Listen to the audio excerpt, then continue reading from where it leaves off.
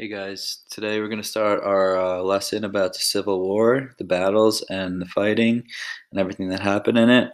You're going to have 2 days to complete this uh, ed puzzle and lesson because it is a little bit longer and it is really important. It's got pretty much all the information you need to know about the Civil War in it. 2 things you should have open is this ed puzzle and your notes that you're going to be filling out. This note sheet should look like this.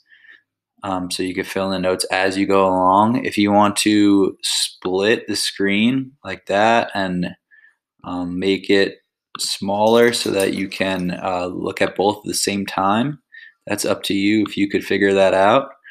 But otherwise, you could just pause the video and go back and forth as needed. So I'm gonna have just the PowerPoint pulled up because that's what I'm gonna be talking about. But make sure you're also filling in your notes as we go along here, and you turn those in at the end as well. Okay, so like I said, we're talking about the Civil War here. We talked about it a little bit before break. We talked about the advantages of both sides and things like that. But now we're going to get into the actual events of the war. So a few warm-up questions. What state was the first state to secede? So you look at the map, it shows the northern states, the southern states, the border states, and when each state seceded. So remember, this word secede is one of your vocabulary words that you should have done the assignment on the last 2 days. Secede means to leave or pull away from the union or the country. So basically what's going to happen is that the southern states, the slave states, once Abraham Lincoln is elected president, they know that he is not a supporter of slavery. He's not necessarily trying to take away everyone's slaves at this time, but they know that that could be the eventual reality, that slavery could potentially become illegal while he's president. So if you look at the map, it gives the dates of when each state is going to secede or leave the United States and join the Confederacy. And the first state to do that is going to be South Carolina in December of 1860. Remember, they threatened to secede all the way back in the nullification crisis, and now that they're thinking they're going to lose their slaves, they're going to be the first to do that. What state was the last state to secede? If you look at all the dates, we have May and June of 61 is going to be the last states to secede. So that's going to be Tennessee as being the last. So you see all these states are going to be the Southern Confederate states. You have Texas, where we live now, Arkansas, Louisiana, Mississippi, Alabama, Tennessee, Georgia, South Carolina, Florida, North Carolina, and Virginia are all going to decide they want to leave. They want to keep their slaves. They're going to form the Confederacy. Okay, you have these states that were slave states that actually stayed with the North. They did not want to leave the United States. So you see, you didn't have to be a free state to be part of the Union. Right? Slavery was not illegal yet, so they stayed with President Lincoln and the United States. So let's get into some of the battles. Well, before we do that, we kind of did this before break, but it's still important to know that what were the advantages of both sides? The Union, that's the North, they had many more factories, people, and railroads. Where we talked about them being industrial. Remember, a lot of the cities were in the North. They had more rivers and waterways and transportation to help their trade. They had much more weapons and military because of that reason, because they had so many more factories to make the weapons. They had a higher population, so that means they're going to have more soldiers or potential soldiers. Stronger political structure. Remember, the Confederacy had to form themselves. They weren't a country before, so they had to form a government and organize themselves that way. Then you have the Confederacy as the southern states. They had the better military commanders. Even though they're new, they still had really talented generals like Robert E. Lee that could lead them. They're going to be fighting at home, right? Because they leave the United States. So it's really the Union's job to take that land back over to get it back for the United States. So they're going to be fighting at home, which is helpful in several ways. And they have a great desire for victory, right? They feel like if they lose their slaves, their economy is going to be ruined. So they're kind of fighting for their property, their life, what they felt, even though we know obviously slavery was wrong. Okay, so the war itself is going to start in South Carolina, because remember they're the first state to secede, at a place called Fort Sumter. Okay, so the Confederacy is going to attack this fort right near Charleston in South Carolina. President Lincoln, right, he's the head of the Union because he's the president of the United States. He's going to send resources for soldiers that are trapped there, that's being attacked. On April 12th, 1861, the Confederates start to bombard or bomb and attack the fort, which is actually my birthday. Shout out all my Aries out there. Okay, I know we're not going to have the best birthday, but yeah, my birthday started in the Civil War. And then that is the beginning of the Civil War, right? Now the South is attacking the North officially.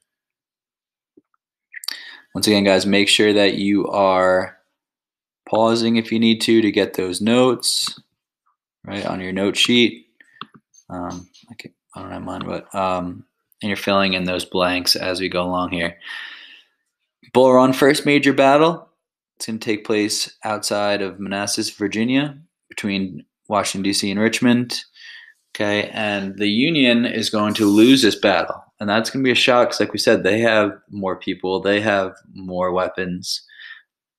Okay, and it's going to show that the South is ready to fight and that this is not going to be an easy war by any means. And the second battle of Bull Run will be fought 1 year later.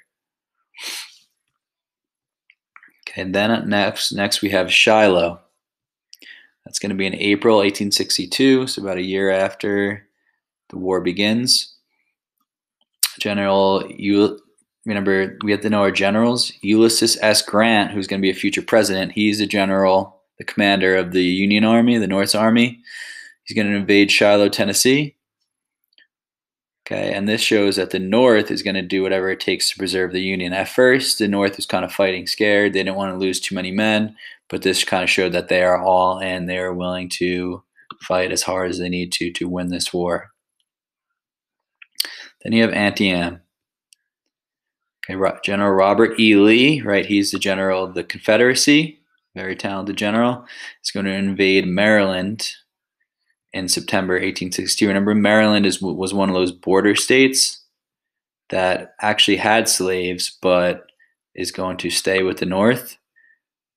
Okay, so South's going to invade Maryland. Okay, and this is going to be the bloodiest single day in American history, the largest one-day casualty. 23,000 Americans between the North and the South are either killed or seriously wounded. Okay, this is going to be a victory for the Union, but it just shows how incredibly bloody this battle is going to be. So I'm going to take a second to pause. Once again, make sure you're filling in those notes. If you need to pause the video, if you need to rewind the video, you can do that. Here's just a picture of the carnage, the absolute tragedy that's happening here. Remember, these are all Americans, right? Regardless of whether they had differences North and South, you're still fighting against your own people. Sometimes you might have family members in the South if you're from the North, and you're literally killing each other. Okay, you have Lincoln there discussing his plans. So after this battle, President Abraham Lincoln is going to issue this statement, this document, this speech, this decree called the Emancipation Proclamation. Okay, and the word emancipation means like to be freed. Okay, and proclamation is like a statement. So Lincoln is going to make this speech where he says that all the slaves in the Confederacy are now free. Okay, but remember, he's saying the slaves in only the Confederacy, that's what says in the rebelling states, are free. He's not even freeing the slaves that are fighting for the Union in some areas, right? All these states right here, they still have slaves, and Lincoln does not free them with this. Why do you think he might not free the slaves in states that are fighting on his side? What might he be trying not to do? Just take a second and think about that. Why would he not free all of the slaves? Okay, my answer for that would be that he doesn't want to he doesn't want to upset the states that are fighting with him. He doesn't want to lose support of those states. So he's going to tell all the slaves in the South that they're free. But the problem with that is that, he doesn't control the South right now. The Confederacy does.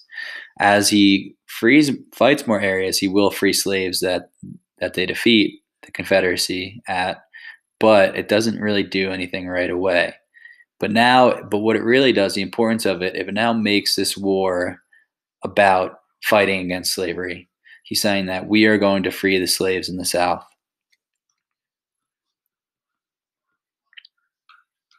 Then you have Gettysburg, which is probably the most important and famous battle of the Civil War. Okay, General Lee, Southern General Robert E. Lee, invades Pennsylvania, a northern state, in the summer of 1863.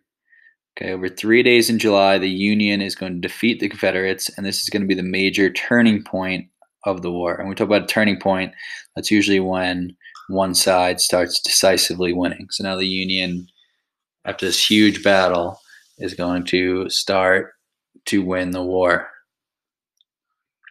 Okay, and it was just a massive, massive battle with lots of casualties. After the battle, President Abraham Lincoln is going to travel down there himself, and he's going to give probably his most famous and important speech. Okay, he goes to the battlefield, the graveyard where the soldiers are being buried, and gives this speech.